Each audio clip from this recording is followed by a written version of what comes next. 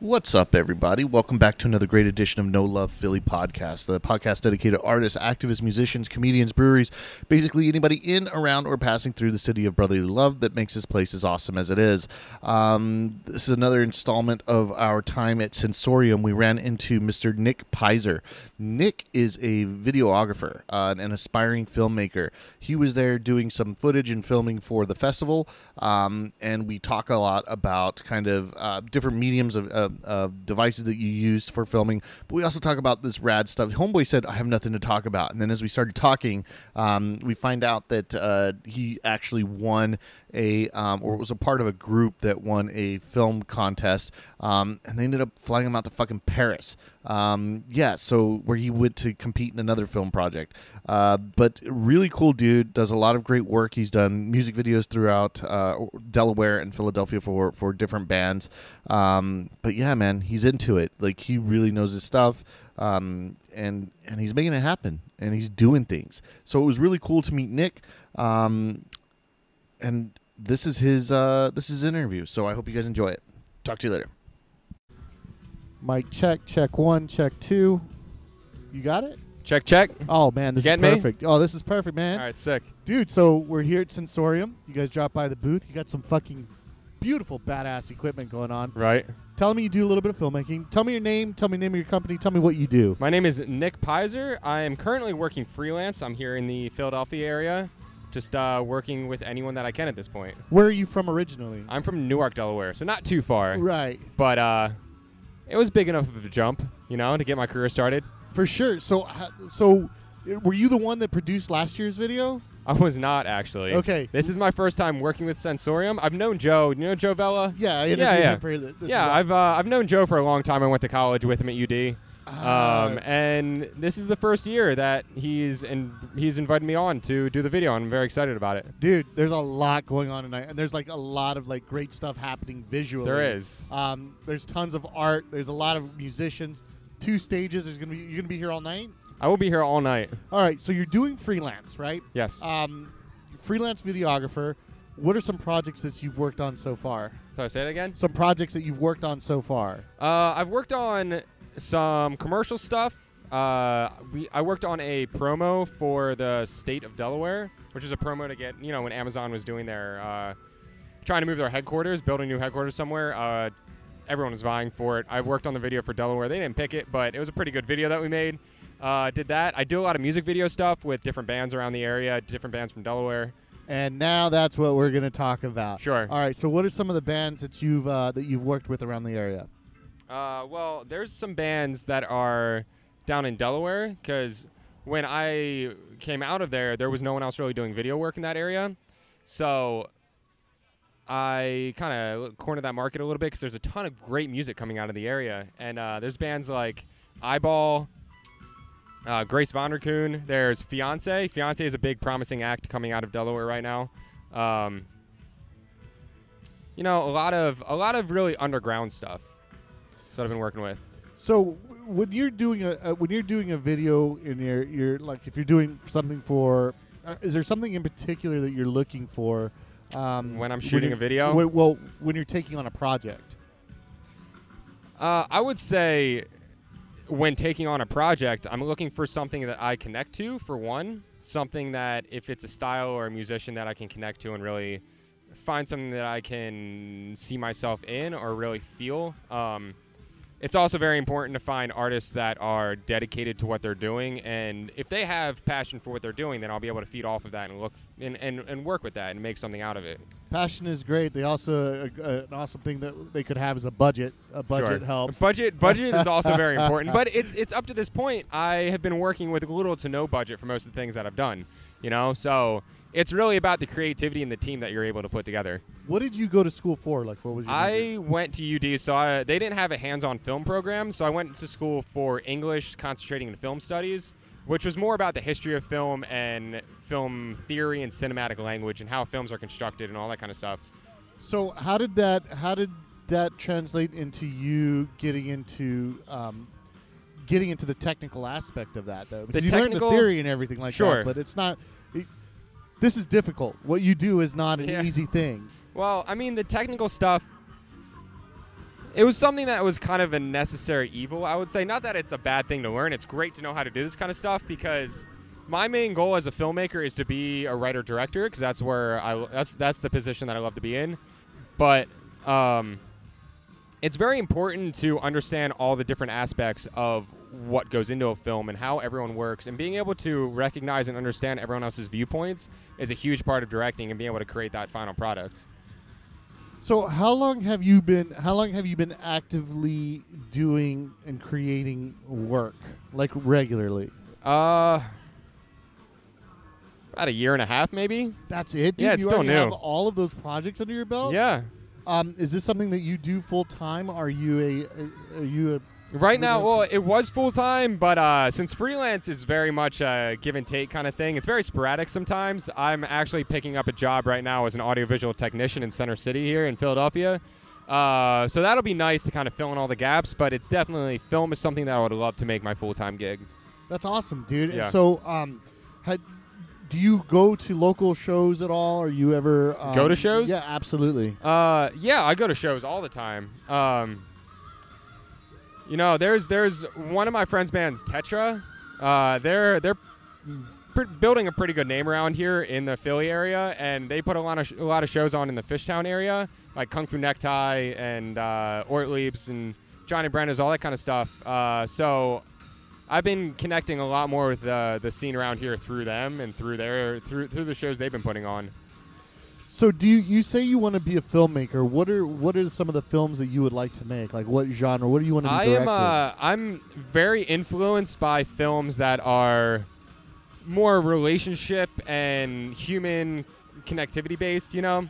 So it's kind of stuff like Duplass and Linklater, very, very humanistic films, very naturalistic. And my main goal as a writer is to figure out how do you create a person. How do you create a full-body person? Because you have to know who they are in their past, how they came to be where they are. You have to know their future. You have to know everything about this person. They have to be a real person to you to write about them, and how they interact with other people. Everything of who we are right now is all part of, like, we are a culmination of everything in our life and what we've gotten to at this point. So everything that we decide to do now is who we are as a person. And creating that on paper is kind of a daunting task, but it's something that is very intriguing. What all goes into... You said you've done music videos for some people, What's right? that? You say you've done music videos, is that right? I have, yes. What all goes into that process? For creating a music video. Absolutely, because you see the final... Everybody sees the final product. We get that wonderful 2.5 minutes to 4 minutes and 30 seconds. Sure. And we see it, and it goes on, and we're scrolling through our feed, Yeah. and we don't think much about Right. somebody had to fucking film that, put it together. What is that process like? It is a whole thing, really. So when you start, like, you have to have the song to start, right? And then you sit down and you talk with the musicians, you talk with whoever wrote the song, and see what their original... Because when a musician writes a song, they have a feeling about it. They are seeing things, they're understanding things, and it's usually pulled from their own life experiences. So you have to...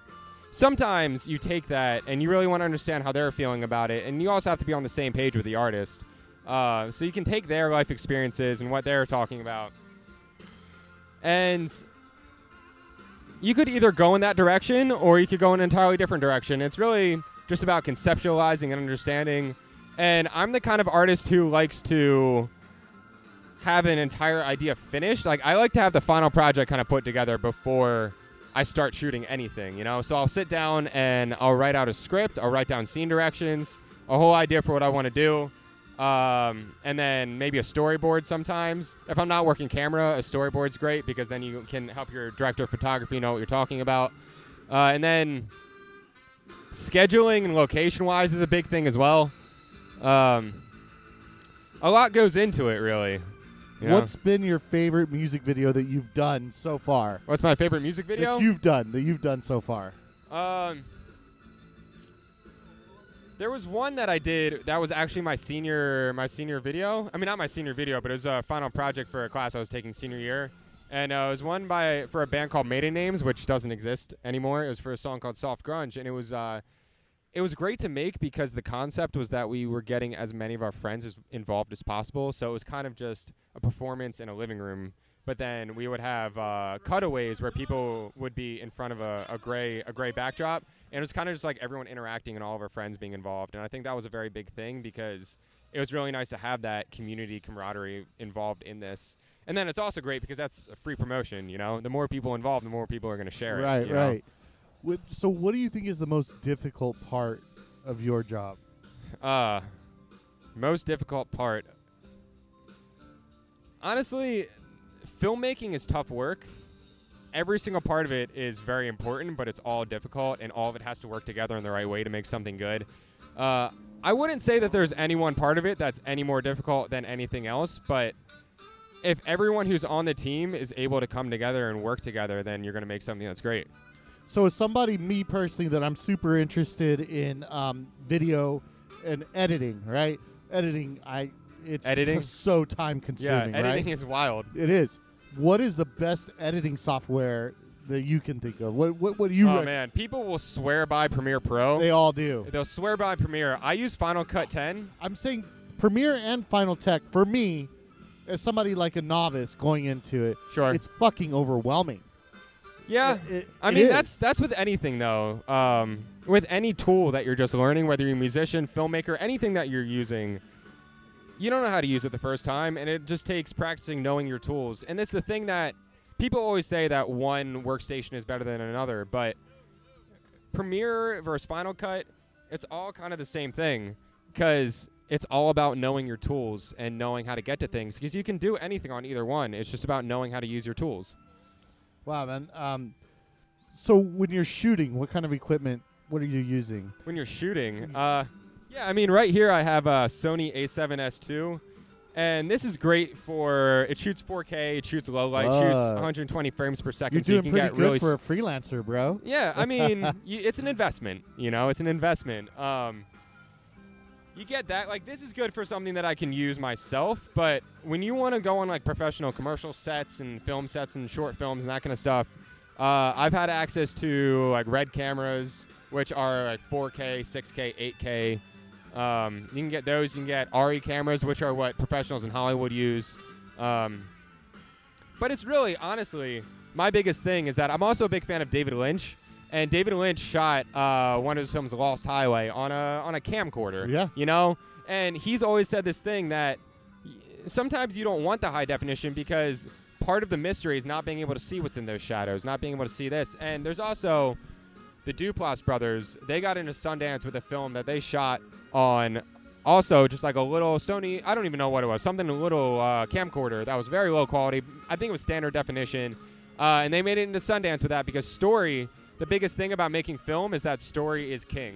You know, for me personally, that's how I believe. And then everything else goes into that because without believable characters and without a believable real story that the audience can connect to, you don't really have much. So on that same note, as a videographer and somebody who's doing that, what do you think of people using their cell phones and things like that for video production? I think that is great. Do you? I think it's great. All right, so the thing is that being in this modern age is that photography and film is open to anyone at this point because everyone has a camera that can do both in their pocket.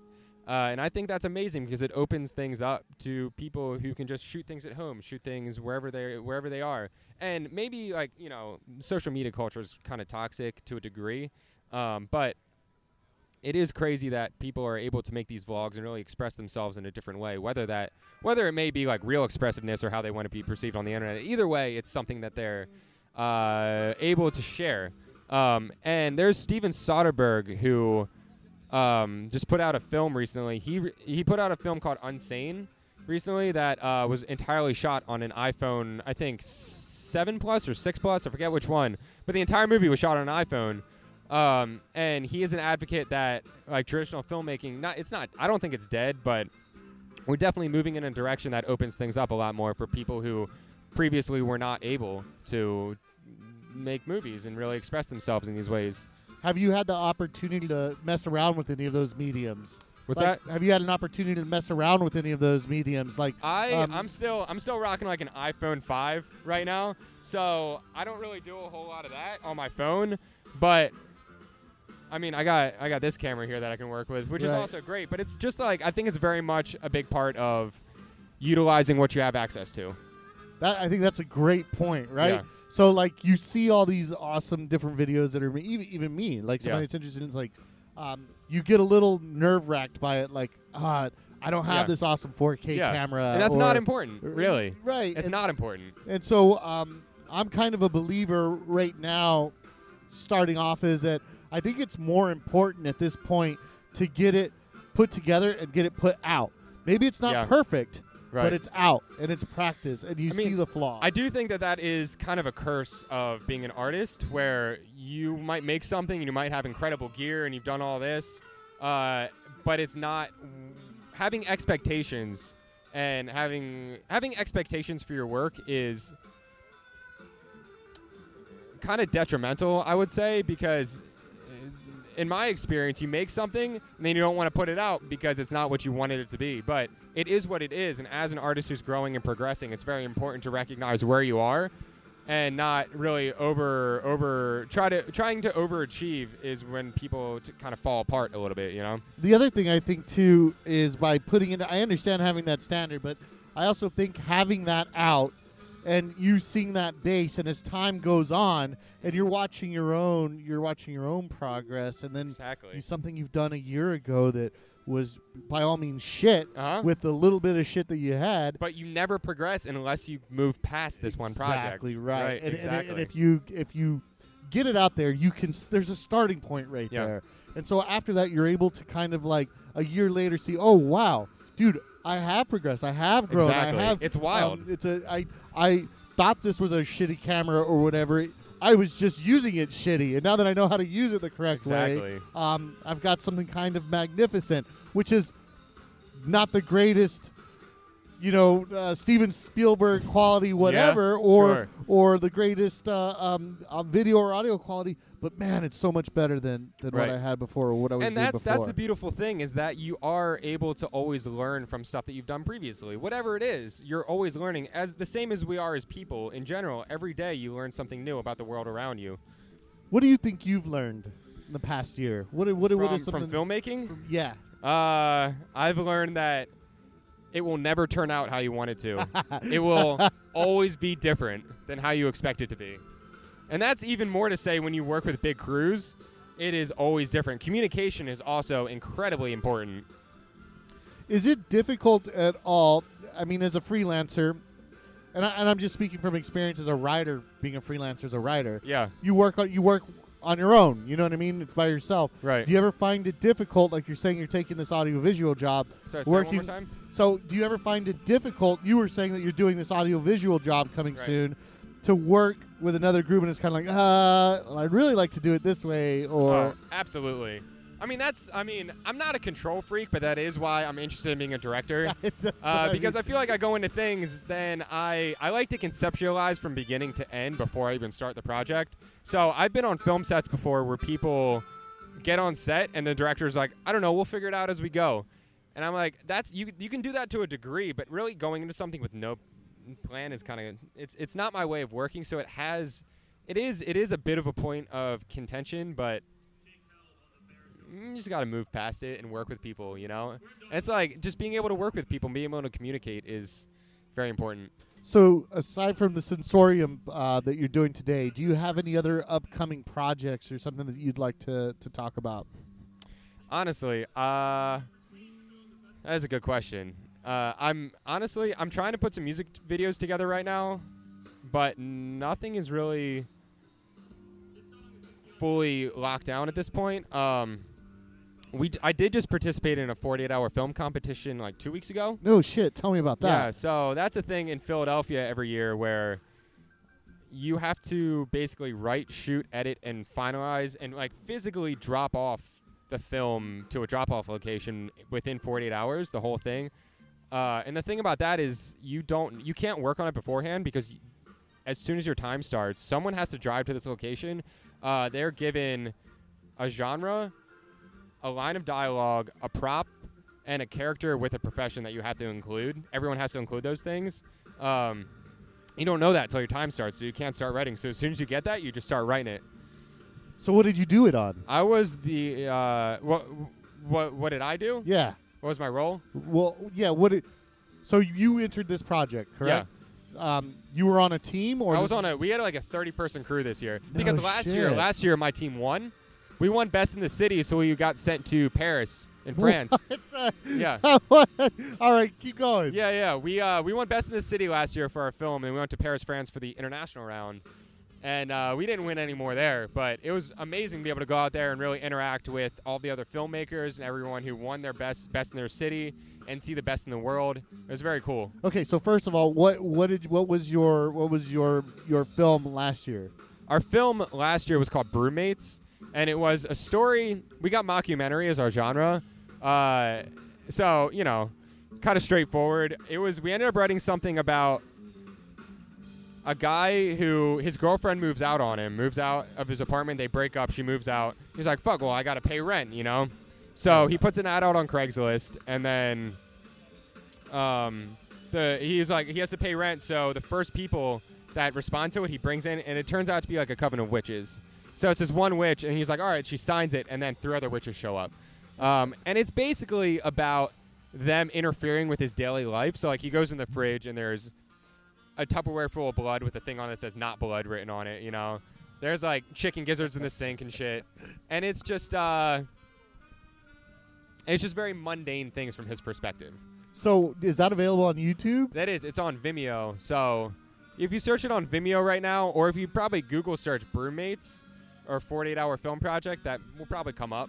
All right. So now I want to talk about what was your time like in Paris? How long were you there? And we were there for about a week. It was great. I love Paris. It was my second time being in Europe in general. Being in Paris for a reason was very, very cool. Being able to walk around and be like, I'm here because I want a thing, that was very cool. And it was they had a lot of events for the filmmakers and being able to meet the other filmmakers and talk to people, because now I have connections all around the world for people. So if I ever have to go to these different countries to work on something, I have people that I can talk to. And I feel like that's an invaluable tool. It's an invaluable resource. For sure, man. Because, you never know when you're going to be around Paris filming. Yeah, right? Hopefully again soon. Absolutely. So you did it again this year, correct? We did it again this year. What was this year's video about? This year, it was pretty different, actually, because we noticed last year going to the international round that what really was favored by the judges were the drama-oriented things, drama, character pieces, because those are the kind of things that floated to the top. So this year we tried to go a little bit different, and we wrote this story about this guy who has an imaginary friend, and it all takes place in this imaginary world. We don't know this until the end. I'm just spoiling everything right now. But it's the story about this kid who kind of grew up with trauma with his parents, and his parents fighting, his dad beating him. So he created this imaginary friend to be kind of a buffer, like a literal, like a mental and literal buffer between his dad attacking him. And it was kind of this thing about how we think that the film opens up when we think it's this love affair, because this guy wakes up, he's kidnapped, he's tied to a chair in this room, and then this guy comes out and they start talking like it's kind of this jilted love affair, like a crazy lover kidnapped him and now he's going to torture him, all this kind of stuff. But then it kind of devolves into this childlike play scenario where he's like taking me on adventures, but then the adventures are all inside of his head, and you hear in the background that it's him reliving these times his parents were fighting, and you hear this in the background of these adventures that they go on. And then it kind of just gets to this point where the abuse in the background gets so loud that the imaginary friend's like, dude, I can't do this anymore. Like, I can't keep hurting you.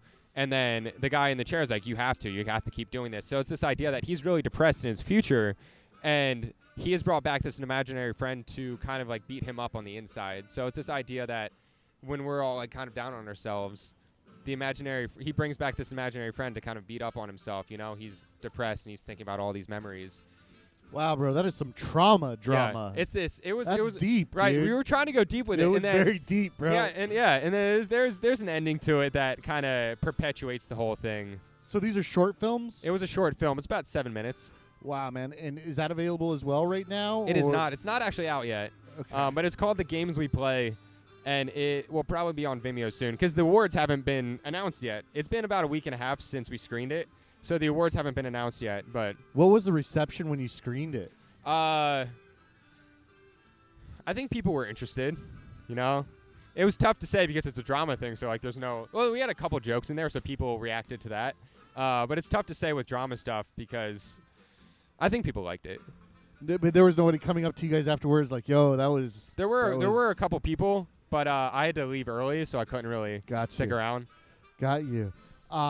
Wow, man. So when does that... When would that be available, and when do you guys find out the winners and stuff? It is a little up in the air right now. No one's really sure when we're going to have the awards announced, but I would say maybe in a week or two, something around there, you might be able to find it. The games we play. That is correct. All right, man. Is there any other project, anything else that you're working on that you'd like to talk about?